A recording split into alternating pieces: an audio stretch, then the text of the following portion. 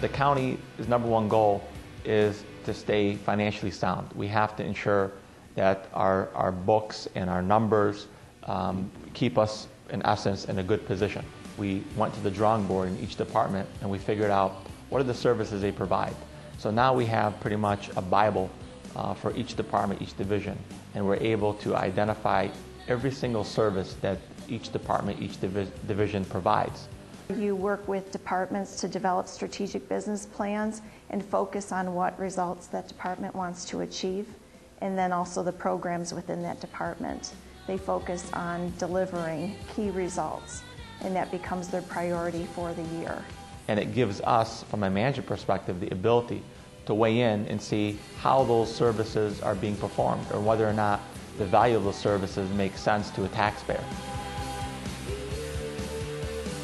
As we looked at this current building that we're in, which is a lease, and we explored other options such as purchasing the Guardian building, it was determined through a lot of analysis, a couple of years of analysis, that not only would it be more efficient for us to purchase a building outright, such as the Guardian building, but also it would be more cost efficient for us in terms of workspace.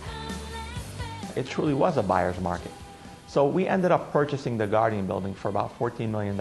Because the Guardian building is 50% occupied now, and the garage is pretty much 90% occupied, there is a net profit to taxpayers of approximately a couple $1 million a year. It's very strong for us because the bond rating agencies again indicated to us that when they look at our books, they like to see assets versus liabilities.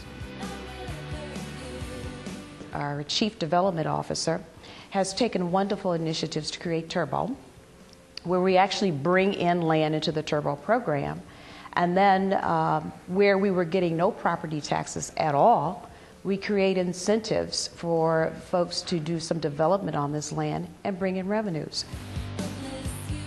In order to encourage you to invest in Wayne County, we would actually help you get a rebate back. Technically, your taxes go up $5,000 a year. We can make an arrangement where you get back pretty much almost all that money, or at the very least $2,500 of those funds for the next 5 years.